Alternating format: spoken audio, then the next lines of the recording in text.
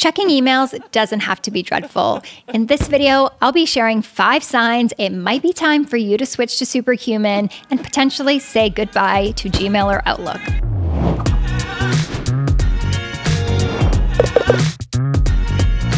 But we don't want to lead you in the wrong direction, so stay tuned until the end of this video where we'll share 3 scenarios where switching to Superhuman won't actually fix your email problems. Okay, so first up, what is Superhuman? Superhuman is an app that is designed to reduce the fatigue when it comes to checking your email. It's a faster email experience, and some might even say that it makes checking your emails more enjoyable. Superhuman has a beautiful minimal design, it's super fast when it loads, and also has a ton of helpful keyboard shortcuts, which I'll show you in just a minute, that help gamify checking email a little bit and also make it more fun. When Alex, my now husband and business partner, first introduced me to Superhuman, I told him that there was no way that I'd be willing to pay for email.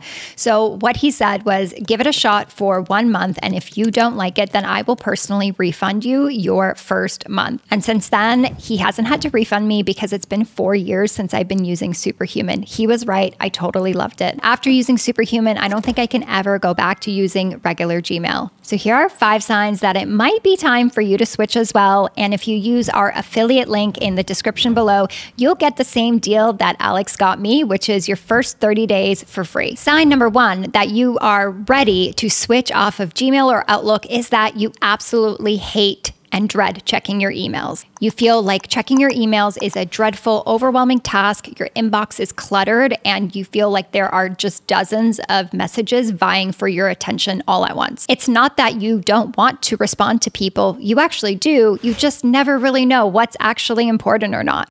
Superhuman helps reduce this cognitive overload. For example, they have a feature called split inboxes that allows you to group together similar types of emails so you can triage through them quickly, and it decreases the chances of you getting distracted by that tempting newsletter that you might have gotten.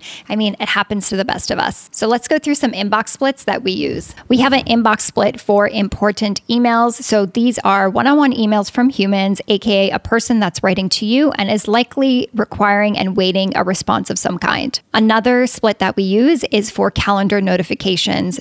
Think meeting invites, scheduler bookings, and changes to existing events. I mean, how often have you been waiting on a call only to have realized that the person had written you to let you know that they won't be able to make it and they need to reschedule, but it was buried in with all of your other emails? We have another inbox split for support tickets, and this is a split inbox for support requests that we've written out to other companies. And the reason we split this out is because it often requires troubleshooting, which is time consuming and a rabbit hole on its own. So having that mixed in with other emails is a surefire way to sidetrack you for hours. And another inbox split that we've seen pop up quite a bit is called team blocking. And this is especially helpful if you're a higher up at a company, and it might be as simple as all your emails from your team members or any emails that you've individually labeled as blocking the team from getting their work done and moving things forward. We separate all of our newsletters for obvious reasons. So once you've set up inbox splits, emails automatically group to these different segments, making your attention more focused on the area that is actually more important. Another cool thing about inbox splits is that you can use them as a short-term solution to help you triage through a certain type of email more quickly. Like, for example, we are looking for a video editor, so we posted this on a couple job boards and we got tens and tens of applications flooding our inbox. So we quickly built out a split for video editor applications, and this just helped segment all those applications in one place for when we were mentally in a place to look at them. Believe it or not, the inbox split feature, along with a couple others that I'll mention in this video, might actually get you to start enjoying to check your email. So let's keep going. Sign number 2 that it is time to switch off of Gmail or Outlook is if you feel frustrated that they are slow and clunky. This was actually one of my main frustrations with Gmail. While it might not sound like much, you know those 3 to 5 seconds that it takes Gmail to open up and load? Well, with Superhuman, you don't have that. You can just pop right into your inbox.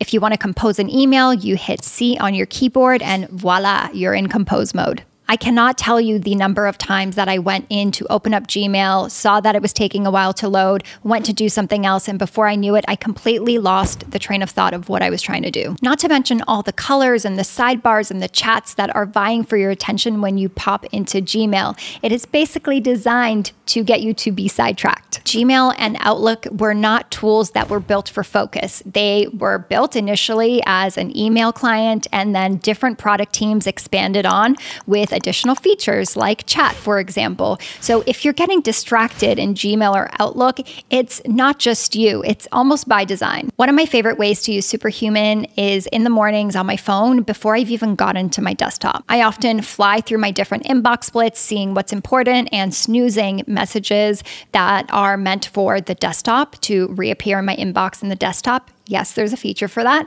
or marking some messages as done, or just deleting what's not relevant. So on the Superhuman app, you can actually customize your most frequently used actions. So for me, it's archive and delete. So I can either swipe to delete or swipe to archive a message super quickly. Sign number 3 is that you enjoy quality software with thoughtful functionality and beautiful design. Superhuman makes email more enjoyable because they put a lot of thought in their keyboard shortcuts and their command bar that adds a level of gamification almost to your email, but it also makes it more enjoyable. For example, on the desktop app, you can triage your emails super fast. Tap E to archive an email, tap C to compose an email, Command Enter to send, Escape to exit, tap L to add a label. Want to respond inline to specific parts of the email? Simply highlight a paragraph or any number of words with your mouse before pressing Enter. And just like that, the highlighted text appears in quotes, slightly grayed out for you to respond specifically to that part of the email. And I will tell you, people will love you when using this feature. Another goodie that I can't live without is hitting H to snooze an email. When you hit H, you can snooze for later and you can write in natural language, like for example, in 2 weeks or even next Thursday at 3 p.m. in Australia. And it'll do all that awful time conversion for you. And it makes snoozing emails for the perfect time totally frictionless. And you can even ask Superhuman to resurface the email only if there's no reply or if you want it to bring it back regardless. So a lot of people, myself included, will also rely on Superhuman a little bit when it comes to tasks, because if you need to get something done next week, you can just say snooze till Wednesday at 12 next week, and it will reappear in your inbox at that time, and then you can take action on it then. So for example, let's take the snooze functionality in Gmail. Even with keyboard shortcuts enabled, the entire experience, well, it requires a lot of mouse usage. You either pick a predefined time to snooze, or if you want to select your own date, then there are several clicks and an unstructured time input field involved. On top of that, if you want to change the time zone, well, now you're just stuck doing that time conversion in another tab. Something newer to Superhuman is their AI feature. For example, their AI feature can summarize a thread, which is helpful if you're just trying to get the gist of something, or if you prefer to use AI to help you write your emails more quickly, it will do that as well.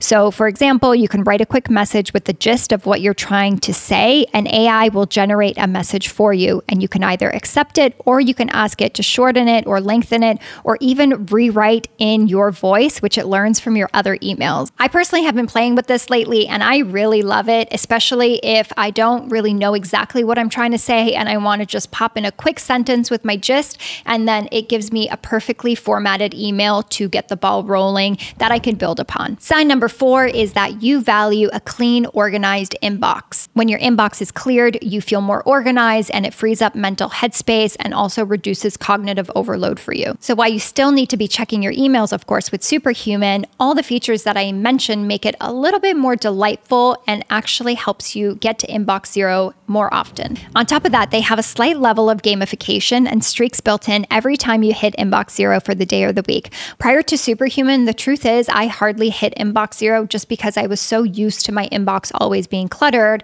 while now with using Superhuman, I hit it honestly almost every day or every other day. That's me. Alex doesn't hit inbox zero all the time though. When I had my onboarding call with the Superhuman specialist, I hit Command A on my keyboard to select all my old emails, and then I archived them. And what that meant was that I started with a fresh slate when I started using Superhuman, and now I just maintained that clean slate. So whether I snooze an email for later, or I respond to it, or I archive it, I always make sure that there's some kind of action that's taken so my inbox is clear and I don't have that fatigue of consistently rereading the same emails over and over. Sign number 5, and the final sign, is that you are willing to pay for things that will save you time and also bring you more enjoyment. While most people would relate to the sentiment that I would never pay for email, I get that because I was in that camp as well.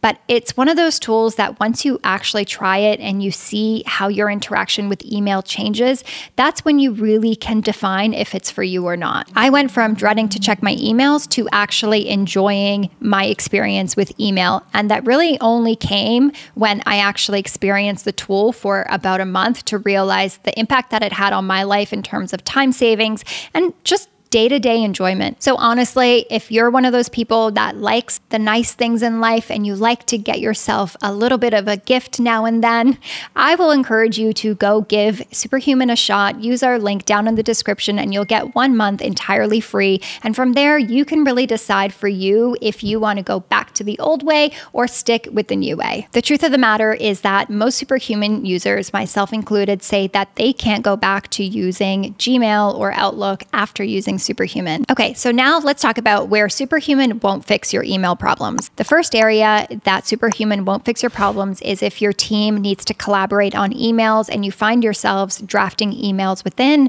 your email tool, and then you're sending each other drafts of what you're going to say through other mediums like Slack or other emails or docs. In this case, what you need to be looking at is a shared inbox and using a proper help desk tool, something like Help Scout. A shared inbox allows you to easily collaborate with other team members on the same email. For example, Alex and myself, we both use Superhuman for our work email, but then we have a help desk where we have our support tickets go in and our sales requests, because those types of emails normally require collaboration. So that's where a shared inbox comes in really handy. If you want more of our thoughts on which help desk you should use, then check the link in the description for a bit more info on that. The second area that Superhuman won't solve your email problems is if you are a business owner and your inbox is overflowing with messages from your customers or sales requests. If you are a growing business and you are a business owner, you need to be aware of where you should draw the line between giving customers your personal email versus a support@yourcompany.com email. Your personal inbox should be reserved for emails that are meant for you specifically, while your support email address should be for support tickets that your team can answer as well. The more that you rope your personal inbox into your business, the more trouble you're going to have delegating and scaling. So the way you want to handle that is, of course, you want to announce to all of your customers that you now have the support email address, and then you want to stop responding from your personal email. What you want to do is you'll forward their email to the support inbox and you'll only answer from there. And you want to also let them know that they're going to get a faster response and a better experience with your company if they write into support, as that inbox is more closely monitored. What you don't want to do is respond more quickly from your personal email as the founder or the business owner, because that will build a really bad habit where people are emailing you expecting a faster response. So you're trying to build new habits up in your customers. So remember, it's going to be a lot of repetition and guidance, but you will get there. Now, if you're an individual and you're thinking, look, having a help desk just sounds like way too much for me, that's fine. What we'd recommend is still setting up that second email address, support@yourcompany.com, and then you can add that as a different account in Superhuman. So now you still have that segmentation, and then when you're ready to scale down the road, you can move that over to your help desk. Third area where Superhuman will not solve your email problems is if you are super reliant on certain email extensions as a part of your workflow. For example, CRMs like Folk and Copper both have email extensions that allow you to add contacts or view CRM data. So if you're super reliant on those, they're not going to work with Superhuman. So you really want to consider the trade-off. And while Superhuman just launched an integration with Salesforce, we're not sure that they're going to move in to support other CRM extensions. So just be mindful of that. Okay, so now that you're switching to a more thoughtful and beautifully designed email tool, maybe you want to consider a more thoughtful browser as well. And if you do, check out our best browser video comparison right here, where we'll talk about our favorite browser. It's called Arc, and that's completely free. If you found this video helpful, it would mean a lot to us if you would give it a like and if you would subscribe to our channel. And if you have any more questions about Superhuman, leave them down in the comments below and let's continue this conversation. Thank you for your time and attention, and we'll see you in the next video.